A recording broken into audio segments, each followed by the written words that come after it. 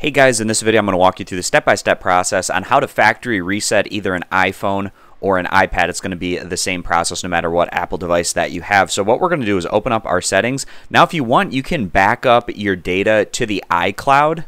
And we do this just by going up to the search bar here, type in iCloud, and then you can click where it says backup. And then that's going to take us over to the iCloud backup page. You can see that I have this toggled to the on position. And if you want, you can create a new backup by clicking where it says backup now.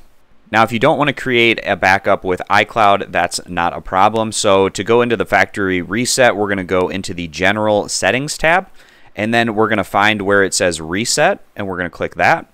And we have a bunch of different options on this reset page. We're going to be looking for where it says erase all content and settings.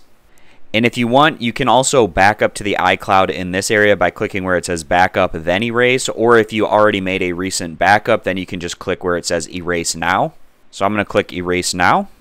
And then it's going to ask to enter in your passcode. And after you enter in this passcode, then it's going to factory reset either your iPhone or iPad. So make sure that you want to do this. Oftentimes, if you're giving your device away or selling it to someone else, then in that instance, you'd probably want to factory reset your device so that person wouldn't have access to all of your personal information.